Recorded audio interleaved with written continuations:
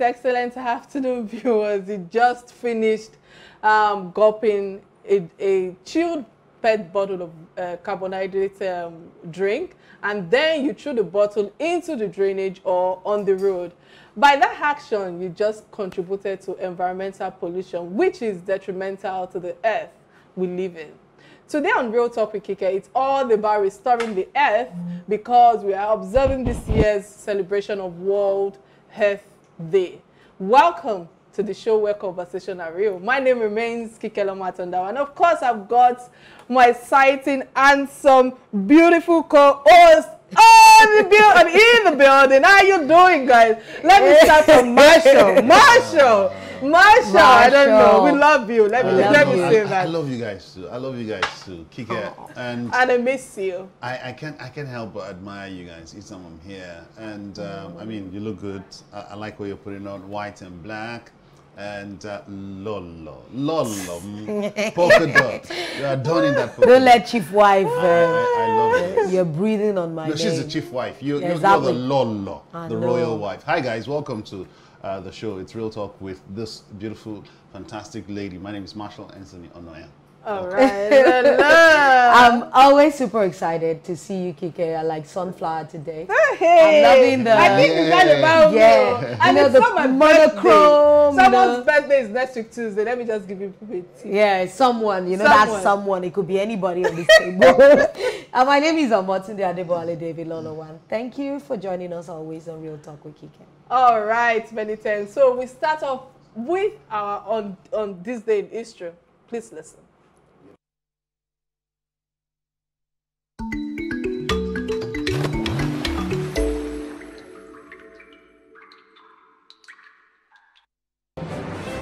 This day in history, 22nd of April 2009, exactly 13 years ago, 7 high-ranking officials from the country's Electricity Regulatory Commission were charged with criminal diversion of state funds. The Economic and Financial Crimes Commission, EFCC, accused Chairman Ransom Owan and 6 of the agency's commissioners of diverting for their private use about 5 billion naira. According to the then head of media publicity of EFCC, Mr. Femi Babafemi, some of the documents retrieved in their homes include share certificates and documents on banks' deposits. Apart from this, according to investigation, part of the troubles of the suspects was that they were alleged to have shared over 100 million naira each of the money suspected to belong to the commission. The source alleged that part of the documents retrieved at the home of the chairman included possible details of a 500 million naira bank lodgement into a private account. What a level of corruption and financial misappropriation of public funds.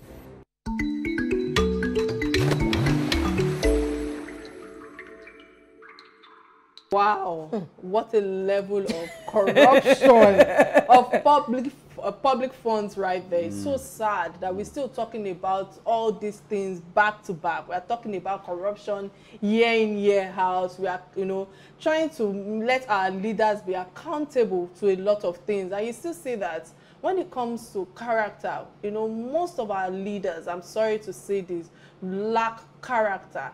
And that is the reason why we are still facing all of these challenges. Because if you're listening to this happened 13 years ago. It seems as if our leaders learn how to become more corrupt. Yeah, because I'm very sure this is 5 billion naira that we're talking about here. But we've heard thousands of stories afterwards. No, what do you have to say to this? It's so disheartening that we are even remembering a day in history for such a happening. And you'll be wondering that these are people put in the helms of affairs, that the people have entrusted. There's a level of trust that we've entrusted to them to be able to, hold public funds or public property. And they are the ones looting with impunity. And even all this naming, some of them are still doing it till today. Sometimes you'll see some of these allegations, they will name, they will refuse to name. We can't even shame, nor prosecute. So how are we ever going to get out of this quagmire? Well, for me, I like this day in history, today's own. Of course, all the this day in history, but today's own, I just want to hashtag EFCC. Because I feel with this, something resonates with me. EFCC should always do this day in history. They should always do a reflection you know, to say this day in history, what did we achieve 10 years ago? What did we achieve 5 years ago? To see how they can replicate what they achieved in the past today. You know, I was listening to a president of one of the African countries, and he was talking about how he will deal decisively with some people who misappropriated funds meant for COVID-19 and all of that. And everybody kept saying in the WhatsApp group I was that, how can we borrow this man for one day? Wow. Kike, over to you, please. It's sad, you know, the criminal dimension of state funds that is still ongoing till date. But you know what? Before we get into the discussion for today, let's take a message from our sponsors. We'll be right back. All right, welcome back. It's 2021, and we're asking, what are the issues our dear Earth is facing?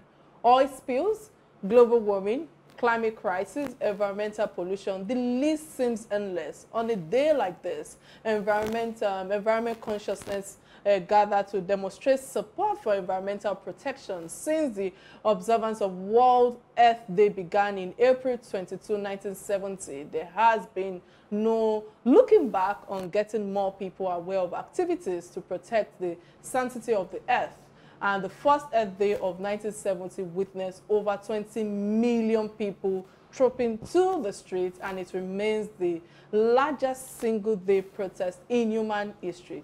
Today on the show, Real Talk with Kike, we have an oil and gas veteran in the studio. She is the national president of the Nigerian Environmental Society, Dr. Dorothy Bassey, and she will be sharing with us on the topic and restoring the earth and tackling earth crisis and many more other discussion that we will be going into. But first, let's take a look at her profile. We'll be right. Yeah, many thanks for staying with us. Our guest is the national president of the Nigerian Environmental Society, the premier environmental society and watchdog of the environment in Nigeria. It is a body committed to advocacy and actions towards environmental protection, amongst other things. It's nice to have you in the studio, ma'am. Many thanks for joining us today. Thank you very much. All right. Yeah. Thank you, ma'am. I know. How are you doing today with the raining and, you know, all over the place? And I think we should start from there. Well, driving down here, I noticed the flooding is not so much as it used to be. So definitely the government is doing a lot to address that, because I'm sure you remember some years back, maybe 2 years back, we had people canoeing right in front of here. Yeah, so a lot of, you know, it's been a massive... So the drainage is much better. Yes, apparently. All right. So our topic for today, World Earth Day, tackling climate crisis amongst many challenges surrounding us in Nigeria. An average Nigerian or the layman would like to know how serious our climate crisis are in Nigeria, and should it be given attention amongst other challenges that we are facing globally when it comes to security and the likes, corruption and all of that. What do you have to say to that, ma'am? Well, I'll start by saying when I was working in the oil and gas, I remember, you know, a lot of activities, a lot of production activities, and a lot of interaction with the environment. And I remember I used to tell my colleagues then that after the oil, the environment is all we have. So without the environment, really, man is nowhere. It is the environment that enables us to do what we do and how we live. And when coming back to your question about is it a crisis, are we in a crisis stage now, I would say emphatically yes. Because now you don't need a prophet, you don't need an academician, you don't need anybody to tell you the changes we are witnessing. Heavier rains, earlier rains, heavier rains, higher temperatures. I grew up in Lagos largely, most of the time, and I remember it used to be really, really cool, you know, back in the day. But now, especially for the younger ones, they cannot survive in a room without the air conditioning. So that tells us quite a bit about some of the changes. Very subtle changes, but changes nonetheless. And so because it is something that is creeping in on us, I think it makes it a little bit different from, for example, a safety incident. There's a fire, there's an accident, you see it immediately, you see the results immediately. But when it comes to the environment, Mother Earth is so gentle, so kind to us, but it has a limit to what we can do. And that is where the problem lies. You know, there's a carrying capacity. When you exceed that, it comes back to us, and that is what we're seeing right now. Many thanks for that. Wow, thank you very much. I love the explanation you gave. I remember some years ago, there was a lot of noise, a lot of awareness on global warming and climate changes. And I can see that it was taking a lot of, it center stage in a lot of political discussions all across the globe. But it seems that in the years, maybe in the 200s, it seems to be cooling off, or maybe it's no longer as scary as they used to paint it. Why is that happening? Is it that it's righting itself, or they're reducing the rate of awareness? Well, I would say that there is a gap when it comes to awareness, but amongst professionals, amongst environmentalists, amongst policymakers, the discussions are on continuously, constantly. But when it comes to the man on the street, when it comes to the community members, when it comes to the grassroots, there's still a lot of work to be done in this aspect to let people know that, yes, you have the environment, but every single activity, even in our individual homes, you have food waste. What do you do with it? You just dump it with every other waste. But if you handle some of this, as basic as that is, it helps, it contributes to climate adaptation, because that's what it is right now. Climate change is on us. So what we need to do is, how do we adapt? How do we continue to live in harmony with Mother Earth? As you rightly said, today is World Earth Day. I don't think we should be reminded. However, some individuals have thought it fit to make it, which comes back to what you have said. And globally, everybody is talking about it.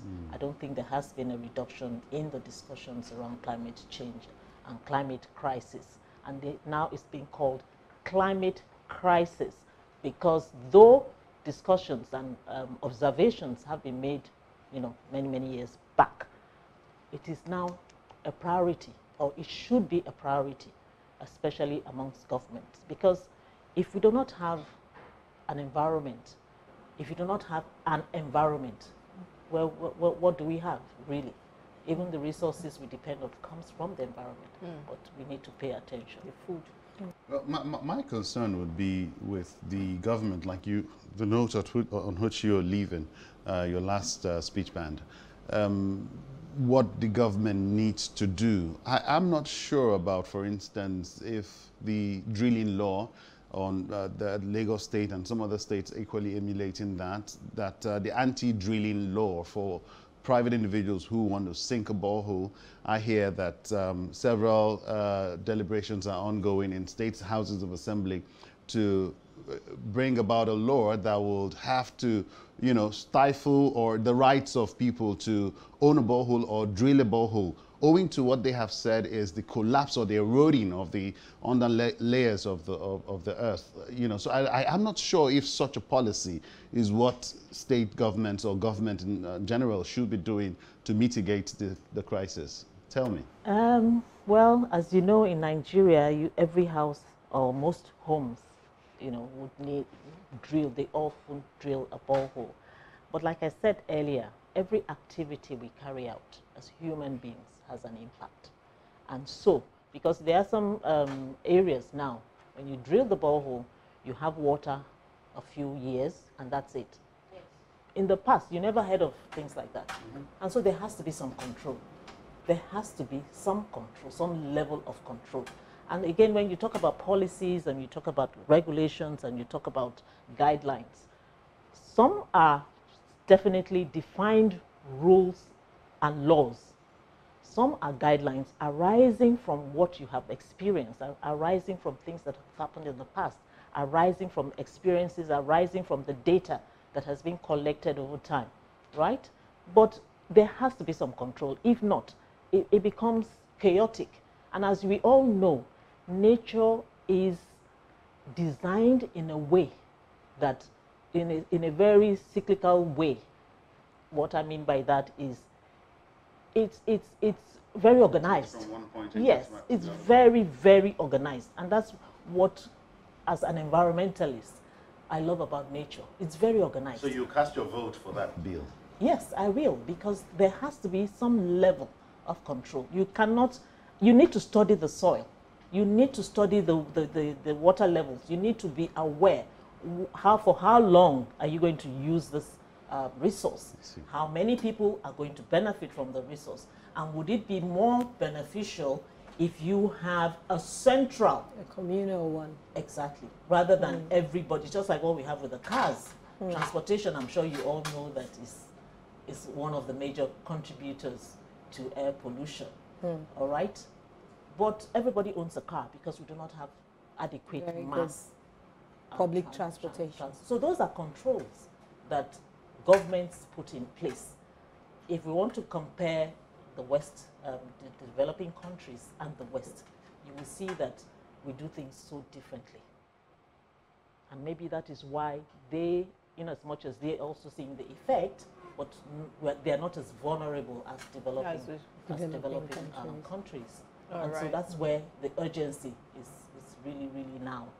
All right, many thanks for that submission. You know, world leaders and environmental scientists continue to converge on climate changes and its adverse effects. So as an environmentalist, and what could be the causes of this climate change or changes, and how it turns to crisis, just like you said earlier regarding what's it called, transportation contributing to some of the pollution that is ongoing at the moment?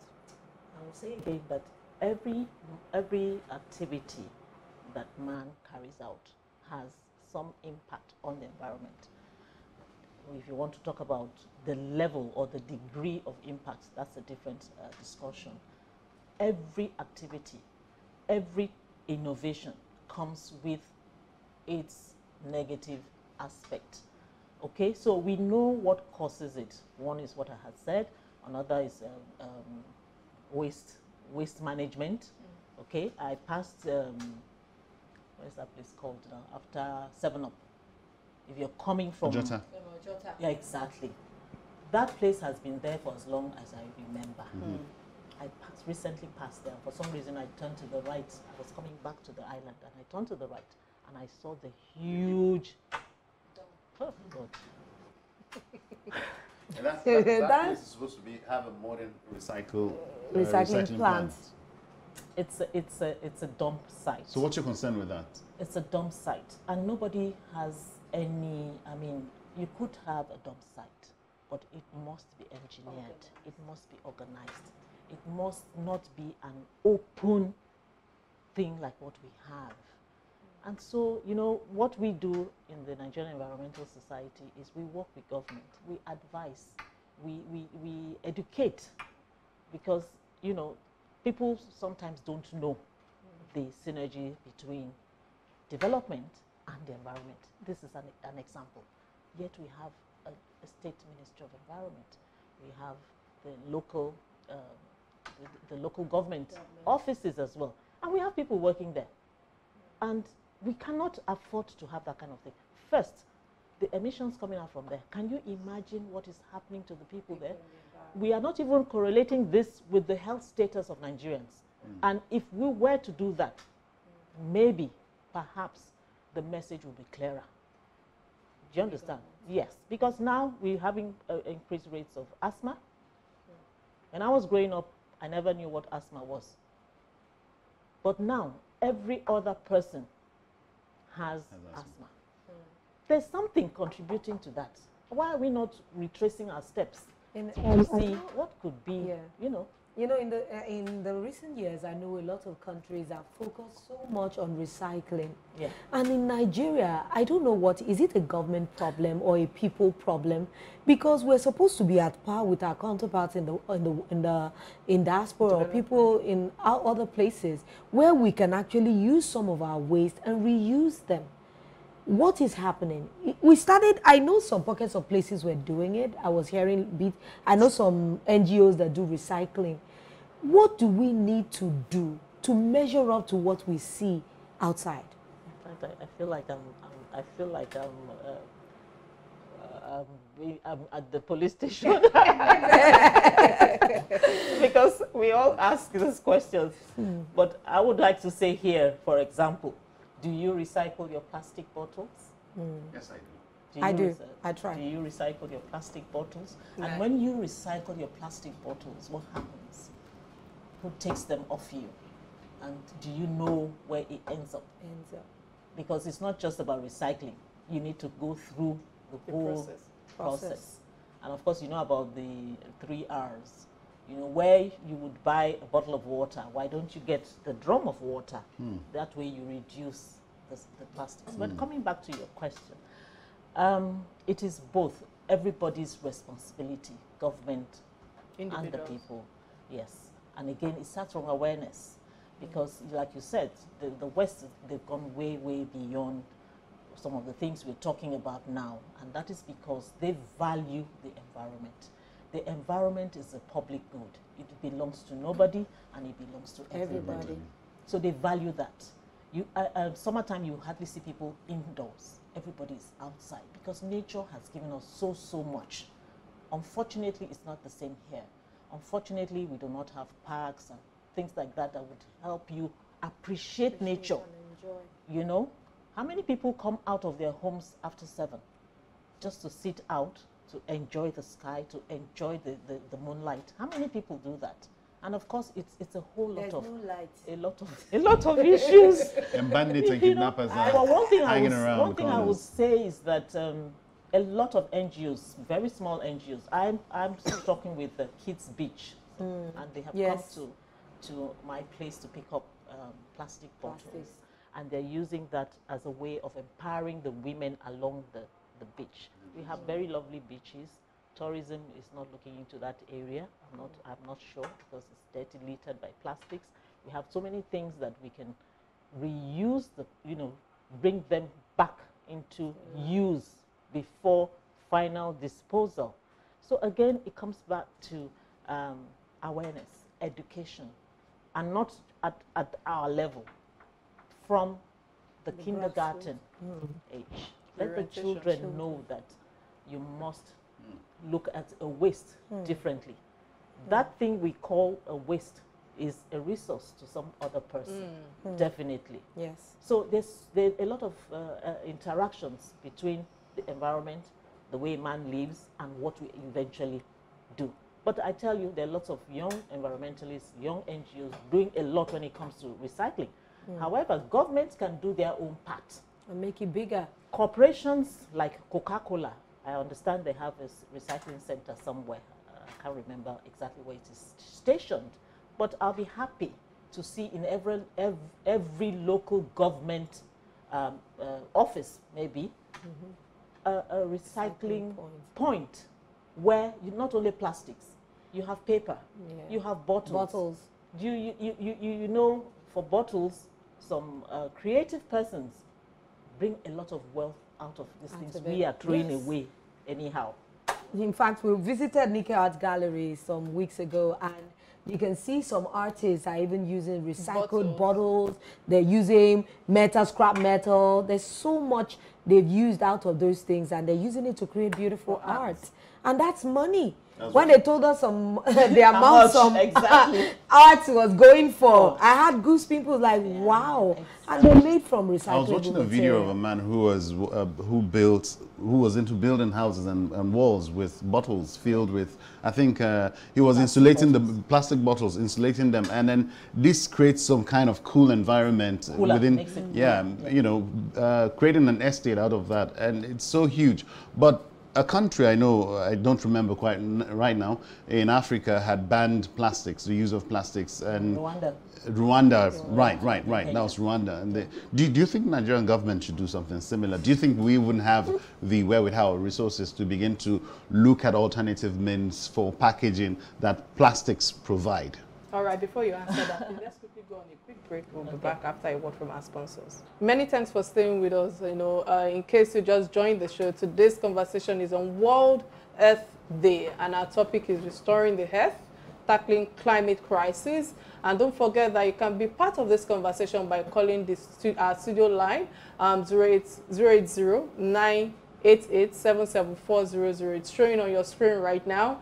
And of course, you can make your comments on our social handles, Real Talk with Kike, and our Twitter page, Real Talk with Kike. Again, I think you should start from the question that my colleague asked you earlier. Because while answering, I just wanted to hop on the fact that whether or not we have the resources and where we'd how to divert from the use of plastic, huge resources we have in plastics, to paper. Whether we have the where without in capacity, yes. Okay, the capacity is there, if you ask me.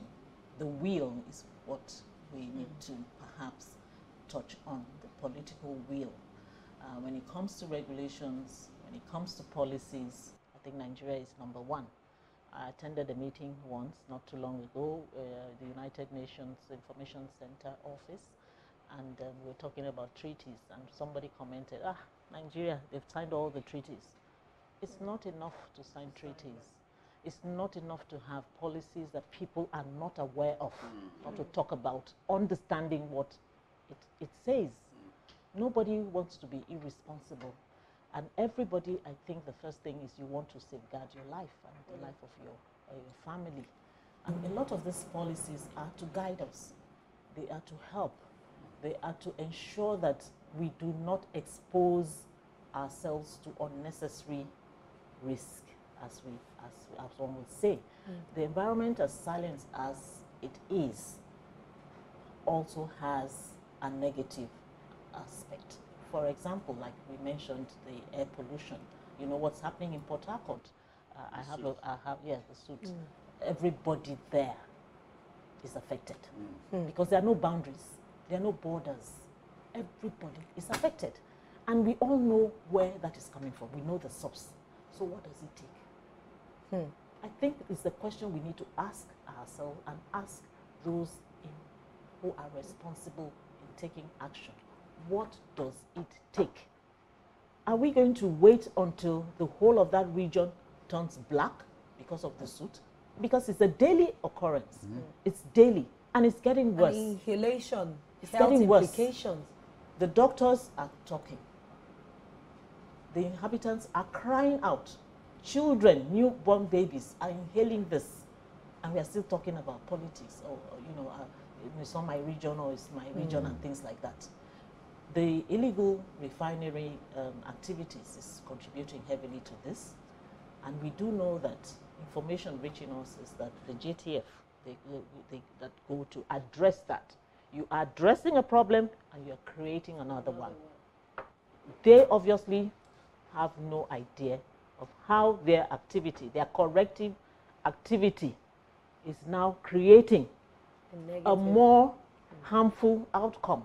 So you can see, what does it take? Really and truly, what does it take?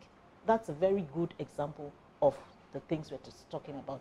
How do we restore the impacted environment? And that is the theme for this year's celebration. So, Ma, listening to you, we've been talking about developed countries and our environment. I know that Nigeria signed the Paris Agreement and an international deal aimed to tackle climate change in 2017.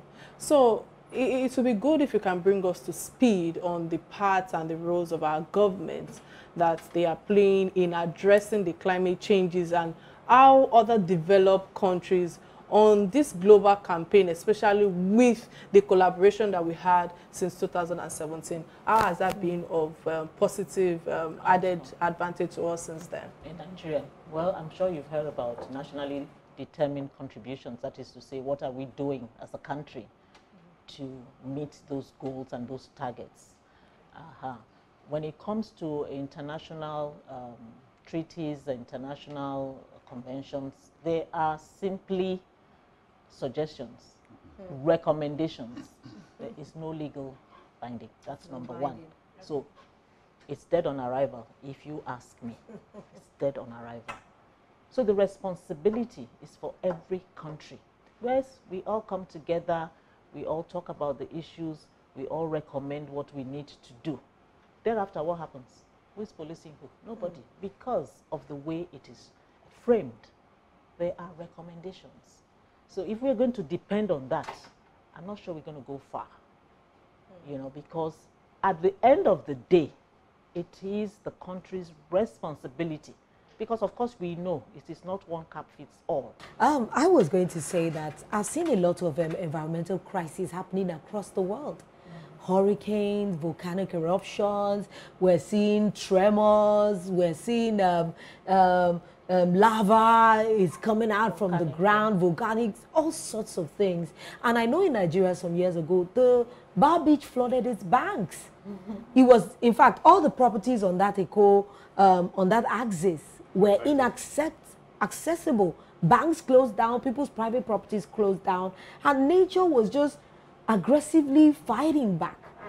And when those kinds of things happen, it costs a lot of money to rectify. So what would the Ministry of Environment be doing while they don't take these things seriously? Because what it takes to put it back together, I don't even think we should channel that into preventing it happening. How do we go past that we want to pay heavily for readdressing something that has gone bad?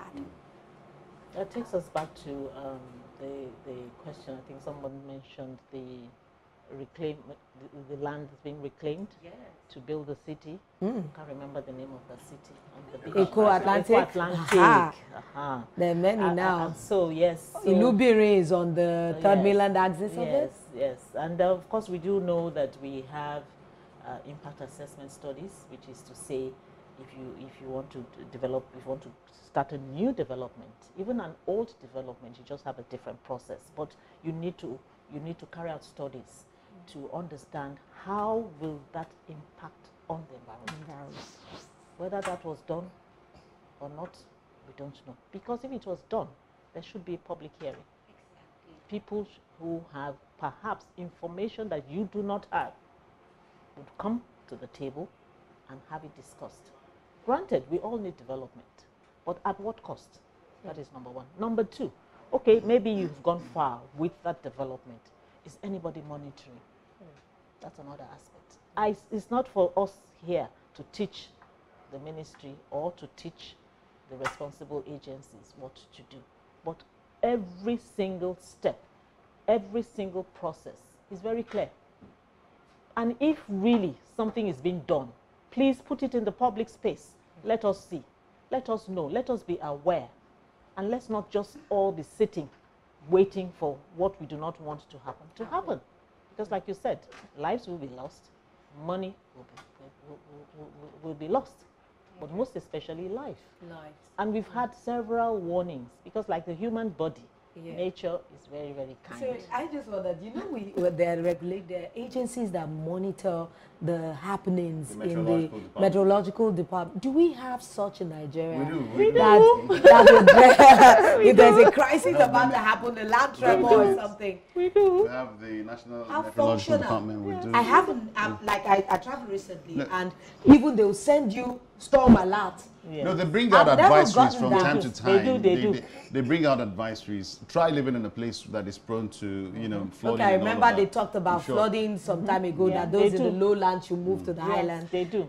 But I'd like to chip in here, as much as, yes, you're doing a good job, your organization would say well done. But I also do not think that enough is being done in synergizing or harmonizing the departments and organizations, agencies, parastatals that should be responsible for caretaking of the earth. One of which is, we always, how do I call it, flog or get a backlash on the National Orientation Agency saying they're not doing enough to talk about banditry, talk about the fact that Nigeria doesn't need to disintegrate and all. But I also think that on this aspect, organizations like yours should do more and see how to synergize with these agencies to reach out to more people. Apologies, Masha, we have Henry from Benin. All right. Henry, welcome. Hello, Henry. Hello? Yeah, please go ahead. Okay.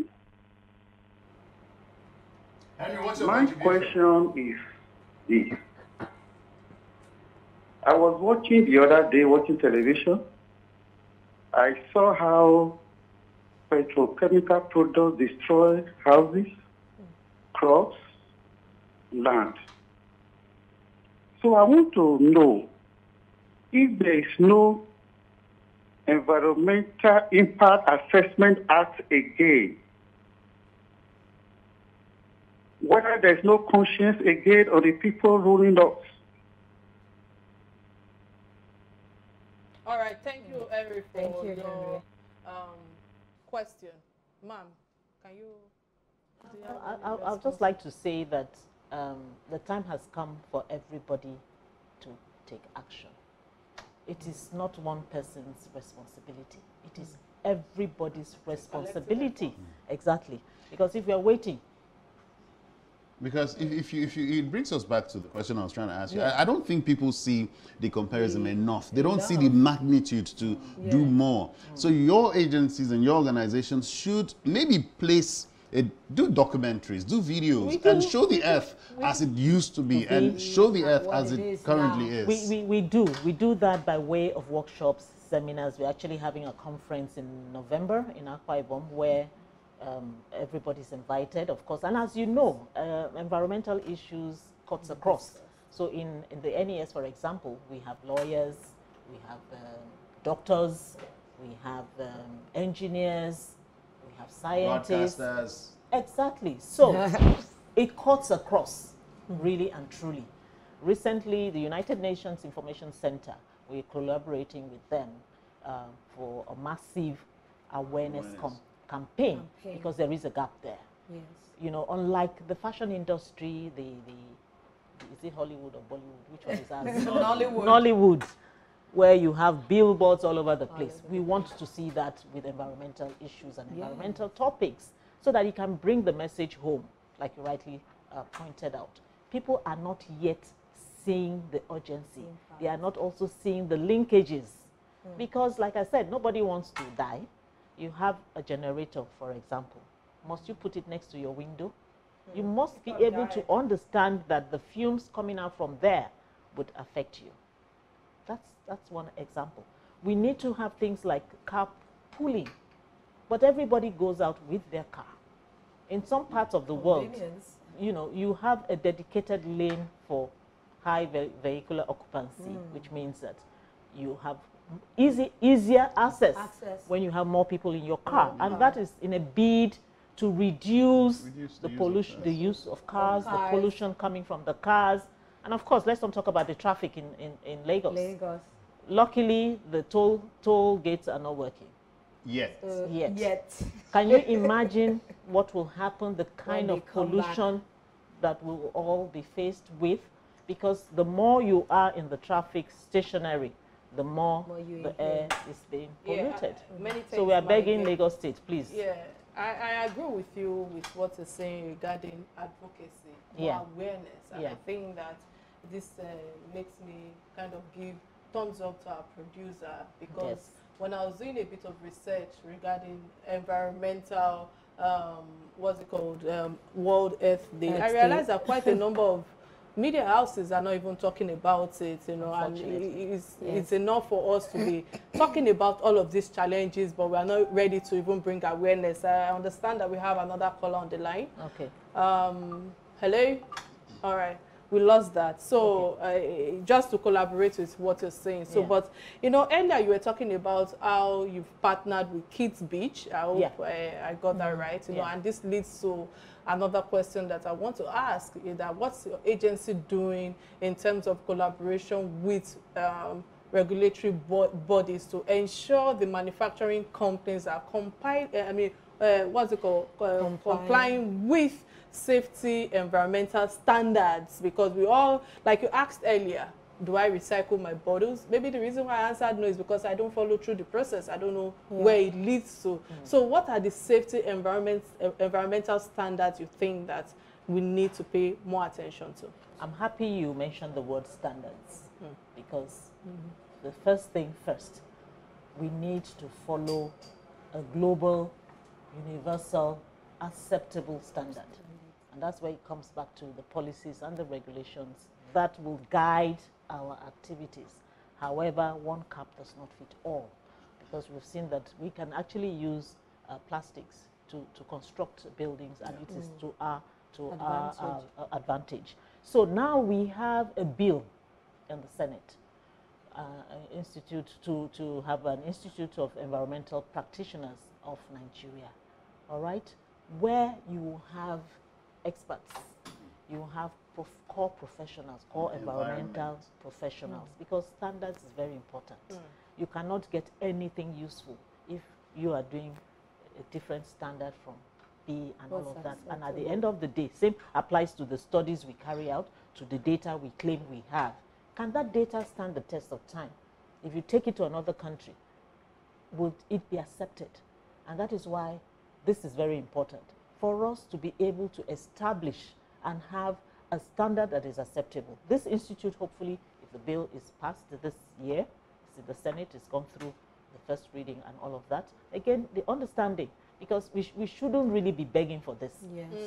We shouldn't, really and truly, if people really understand what it is. But like I said, the safety crisis, you see immediately 10 died, 2 broke their leg and things like that. But with the environment, unfortunately, it's not like that. But we're trying to address this perception and get everybody out on the street to do their own bit, because every little action goes towards climate, addressing the climate crisis. All right, many thanks again for coming on the show today. Thank you. In fact, we are really enlightened by the number of things you've shared with us.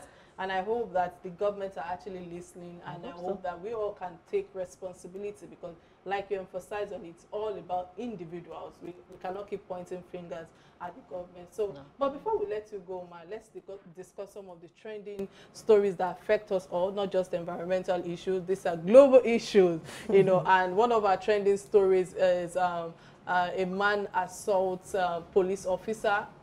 The man was armed with AK-47 in Lagos, and this happened on Saturday, on the, I think on the 17th of April. Yeah, the policeman. And some Nigerians are commending the officer for his professionalism despite being harassed by the civilian.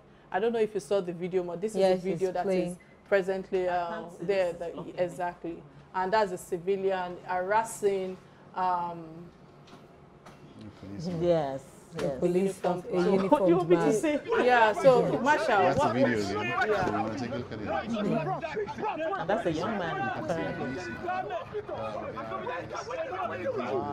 I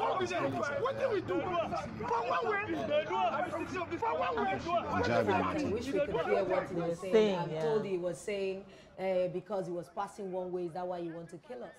Do you think the people are becoming, you know, very, very hostile to men in uniform? Maybe because of all the negativity that has, you know, followed them in recent times. People are now just disobeying. This is quite a heightened aggression, in my opinion, because I don't think the guy pointed the gun at him for him to react that way. However, my take on reactions, citizens' reactions in regards to the police is that if you do not have respect for your police force, these are the kind of things you would see. And respect comes from the way they are being projected, from the way they are being put together. All right? Is it from the uniform, the way they speak, the things they do, and the approach? Abroad, for goodness sake, who born you not to respect a police officer? I think to just add to what you said, Lolo said this has been happening for a while. To really emphasize on that, I think is beginning to, civilians are beginning to misbehave more since the end of NSAS. You know, you are beginning to see people voicing out and attacking these uniformed men. And I think that is where I say that the man exhibited acting of professionalism, because at the end of the day, like you emphasized on, it can never happen in a developed country. And maybe that is where we need to, government needs to look into their what's it called, incentives, their welfare and the likes and all that. Because most times when these policemen address the civilian, the first thing that comes to any of us, as any of our minds, is about they want to ask for money. So that makes you a little bit agitated towards them. That makes you aggressive, and you know, it's sad that we do not have respect for that uniform, and we do not have respect for one another to even start with. There's no reason why anybody should harass or misbehave like that to anyone, not to talk of a uniform. It's sad. It's sad. So, you know, because of time, this leads us to the second trending story that caught our attention, which is the YouTube. YouTube shut down Prophet TB Joshua's channel over gay curing claims. I think this happened last week. I'm very sure Masha has something to say about it. Masha, what's the submission on this when you saw the video? Why did you pick on me on this one? I would have gone with the police own, because yes. Well, I mean, it's YouTube. It's their home. It's they have the rights. I mean, you come to my house, I tell you the rules, and if you don't play by the rules, I'll pluck you out. But I also like TB Joshua's reaction. And you know, at the end of that, I heard he said, "Let's pray for YouTube." You know. He didn't take it out on them. He didn't go ballistic. He didn't start, you know, harassing them, you know, giving it back to them. I like his calm reaction. Let's pray for them. They might not know what they're doing. According to him, TB Joshua, on the gay curing claim, I think that was a little bit on the extreme. I mean, I don't know. I mean, I'm not a man of God. I mean, so he's claiming to cure gay. I don't know if gay is a disease or a sickness. I'm just wondering, you know, the Christian belief has a certain belief about demons and things inhabiting people. But, you know, the medical practitioners will call it some other names. They could say you have multiple personality disorder. A preacher, a man of the cloth will say demonic infestation. Spirit. So I don't know. A therapist to say that you need to go through some level of psychological assessment. Exactly. So I think everybody is doing their own hospital. What he believes is practicing. But let's hear what an environmentalist would say about it. What do you make of it? I think this is the one that totally floors me, because I really gay, lesbians, and all of that. It's always been there, if you ask me, from time. And I do know that according to the holy book that we all cherish, it's not something we want to promote. And having said that, I rest my case. All right, I know we don't have a lot of time. I would have given my submission on this. Environmentally. Yeah, so another third story that caught our attention is the contingent of 144 police officers from Nigeria that are now in Somalia. Yeah, I understand that they went there to boost stabilization efforts in the country. This is according to the African Union mission. Some Nigerians are saying that it seems that the Nigerian police are effective across borders but do not act the same way in the country. Could this reason be because of incentives, just like I mentioned earlier, or the fact that they will be paid in foreign currency? You know, it's sad. I feel like sometimes we give what we don't have. You said it. Because quite a number of times we are lamenting about we not having enough uniform forces in the country. And yet we are quick to send our men. It's a sorry case in our country. Sometimes I ask myself, why am I Nigerian? Why am I born here? Because a lot of this, you know, some of these things I don't even think it's something emotional. There are some, just like she addressed, there's some treaties, there's some things that we have signed as an African country, and that means that when there's a crisis somewhere, they need you to, you know, be there to address. They probably are doing what they've, you know, promised or signed on to do. And I don't blame the soldiers. They're going to take that mission. They probably will pay them better. Policemen, actually. Policemen. So they'll probably pay them better. So many of them will steadily go for it. So they'll probably pay them better. Hence the reason why we are not doing better when it comes to peacekeeping in our country. In our own country. But we are ready to jump at international bodies to help them with their own peacekeeping. It's unfortunate. Masha, do you have anything to say to that before we wrap up? I'll pass on this. We don't have much time. It's, well, like Lolo said, they're just doing their beats. It's what we signed in for, and they're keeping to it. I wish them good luck. All right. Many thanks again for being with us today, and of course enlightening us regarding most of the crises, health challenges we're facing, especially the environmental challenges. So, and I think this is where we come to the end of another edition of Real Talk. Of course, my co-host and our guest, Dr. Dorothy Bassey, made to this show, and we're so grateful to be here today, that you were here with us today. So we'll come your way next week with real life topics. Keep being real, and bye now. Thank you. Bye. Thank you.